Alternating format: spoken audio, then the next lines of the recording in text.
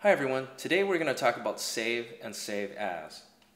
So in this file here, I'm going to just make a simple markup calling out the staircase.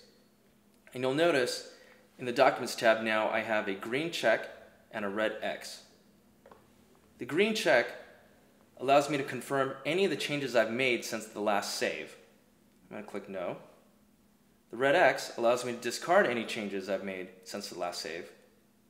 When I click yes, you'll notice that my markups go away. So if I want to move forward, I want to send this to someone and save the file, I need to make sure that whenever I make any edits, whether it be a highlight, or whether it be adding a page or deleting a page from the document, I need to confirm my changes. If I don't want to do that and I just want to save a copy, simply tap and hold on the Document tab, click Save As, and allow me to rename the file or just save the copy as such.